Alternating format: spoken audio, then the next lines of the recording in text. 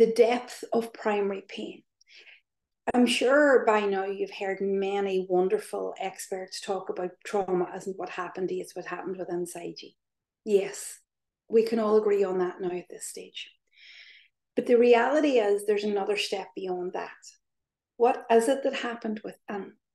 What is it that happens? Why does primary pain happen? How does it happen? How does it take hold in the body? Why do we not remember it? Why do we not hold it in our memories if it's so fundamentally difficult and painful and stored in the body?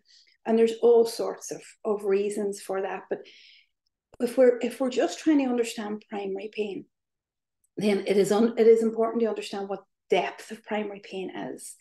Primary pain isn't one emotion, which the title of primary pain would tend to suggest it's one emotion. It's not one thing. It's not just the feeling of shame or just the feeling of humiliation or just the feeling of nothingness. It's not just that. That in of itself is difficult.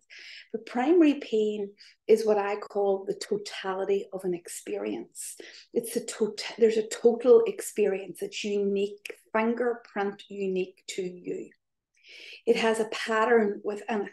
So it's not just a feeling, it is somatics. It's not just somatics, which is the way the body holds it. It can be physical. It's not just physical. It can have defense mechanisms attached to it. It's not just that. It'll have words. It'll have vocabulary. It'll have a nervous system response to it. And it'll have also inside that a pattern of identifications and what we call priming, which is associations. I am worthless, therefore no one will connect. So it has this kind of pattern of emotion and meaning and attachments and associations and feelings, and all of that go to make up the totality of an experience. Now, every single one of us have some pieces of primary pain in us, and every single one of us have that from either trauma, tall T trauma, small T trauma that we're not even aware of. And these are the patterns that exist within us. This is what happened within us. That's the detail of what happened within us. So access to those patterns, not just the top level feeling of humiliation but just the detail of